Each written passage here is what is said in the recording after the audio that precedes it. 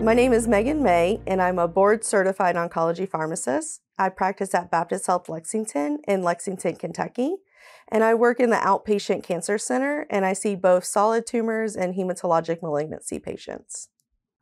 Supportive care for patients that are receiving treatment for CLL is extremely important.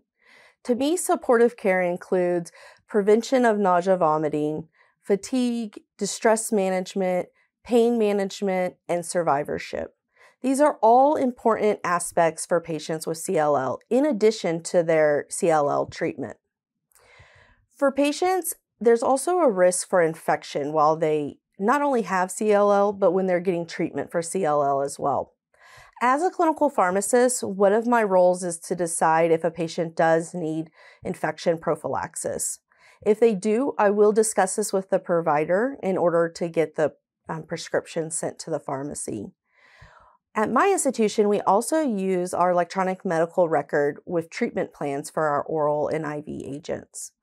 If a prophylactic medication is needed for infection control, then that is built in automatically to our treatment plan as a reminder to all the providers that this is recommended.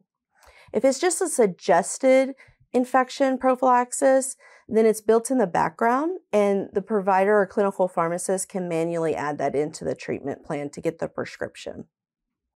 It's important for CLL patients to stay up to date on their vaccinations. This includes receiving their flu shot and their pneumococcal vaccine if indicated. In addition, patients will need to get their shingles vaccine if it is appropriate for the patient.